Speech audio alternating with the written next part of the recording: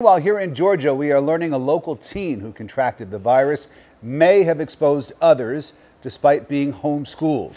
CBS 46's Jamie Kennedy live in Cherokee County with the new details. What have you learned tonight, Jamie?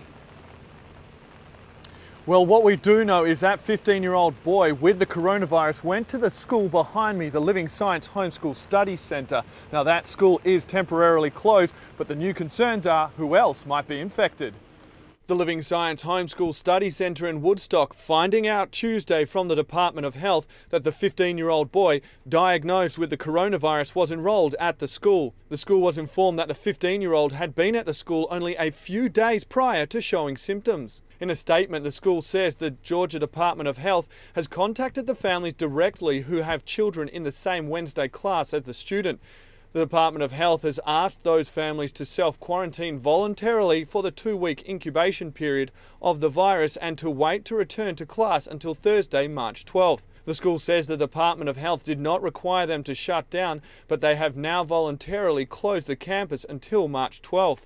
People with children in homeschool co-ops say now it's about the community spread since kids will attend multiple locations. It's just the unknown. It's obviously spreading. It's made its way here.